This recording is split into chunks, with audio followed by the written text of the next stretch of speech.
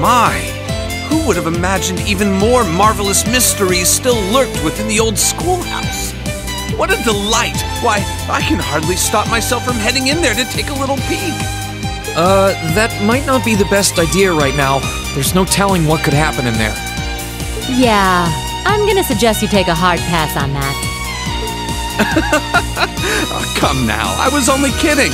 I wouldn't dream of rushing in to steal the thrill of discovery for myself.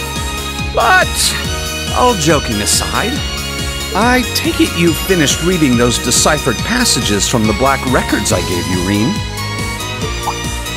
Huh? Deciphered? Well, sure, I looked through them, but why do you ask? And what's Rosine doing here anyway? Well... Questions, so many questions.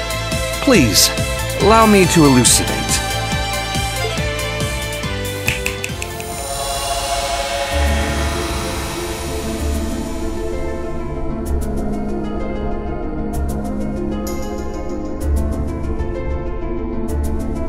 What's going on?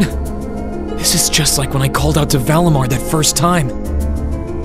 To put it simply, I've created a partition of sorts. The three of us standing here within are the only ones who can even sense it. Meanwhile, those outside remain blissfully unaware of its existence. I'll admit, for a moment there, I was worried that Emma and Celine might have noticed something amiss, but it seems I've still got the touch. Just who the hell are you? And you too, Rosine. Why are you wearing your habit all of a sudden? Starting off with the basics, I see.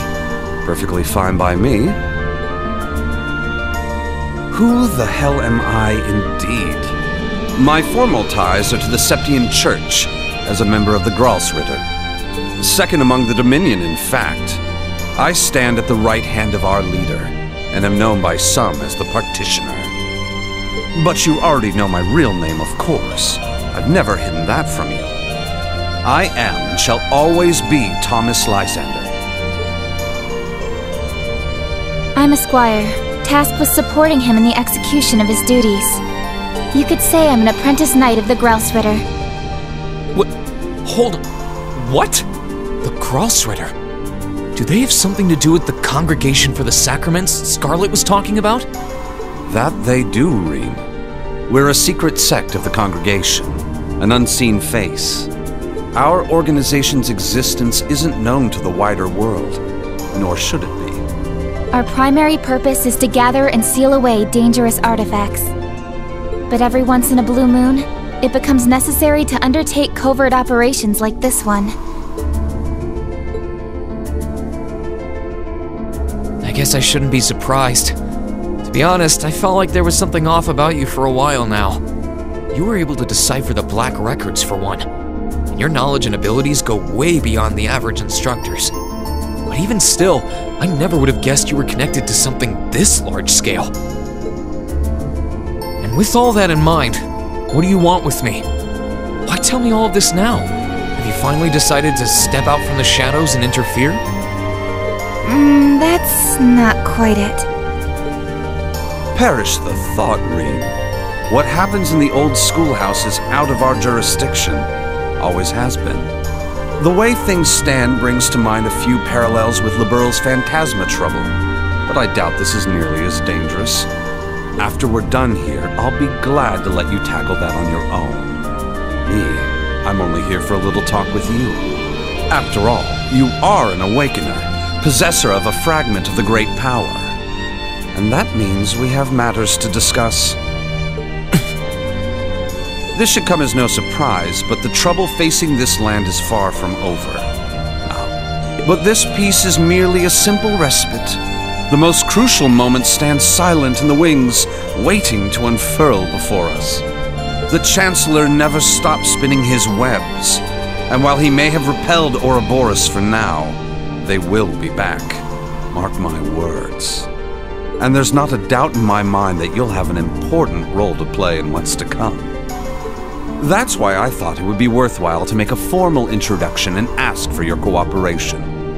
So, what say you?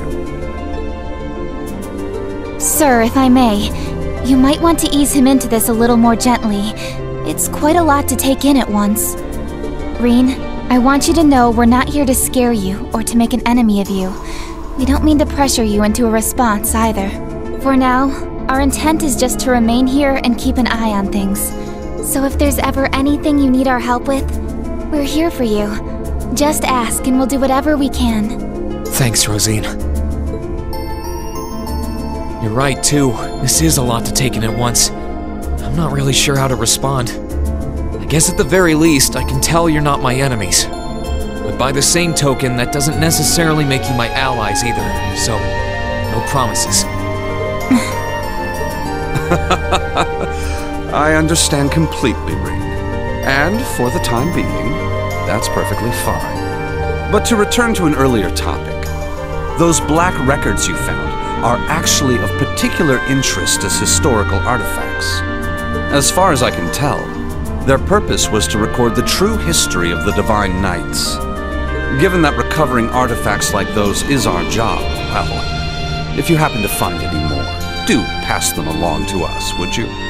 I'll give you transcripts of everything I can decipher, of course. Given what you've read so far, I'm sure you must be curious. I'll give it some thought.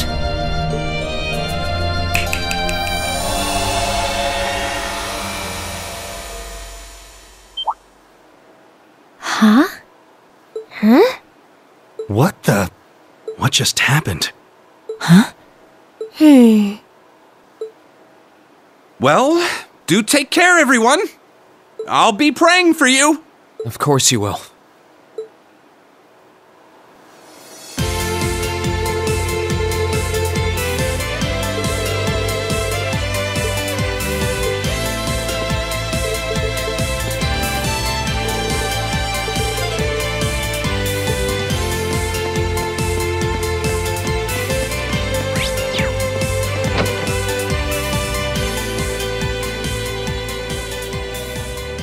Are you really sure that was for the best?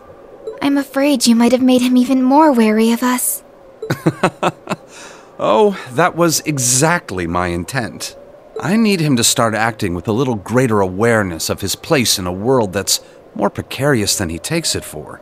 That is, if we intend to unravel the mysteries of the two septarians that once graced this hallowed land. And beyond that, the secrets of the system fashioned by the witches and gnomes. The 7 Divine Knights. Osborne being dead set on locking down our activity certainly doesn't help matters either. The Roaring Lion should be able to take care of Western Erebonia on his own. But there's certainly no harm in working to strengthen our foothold on this side of the Empire as well. Our work will not be easy, Rosine. Be mindful of that. Yes, sir. Well, if you'll excuse me, the children are waiting.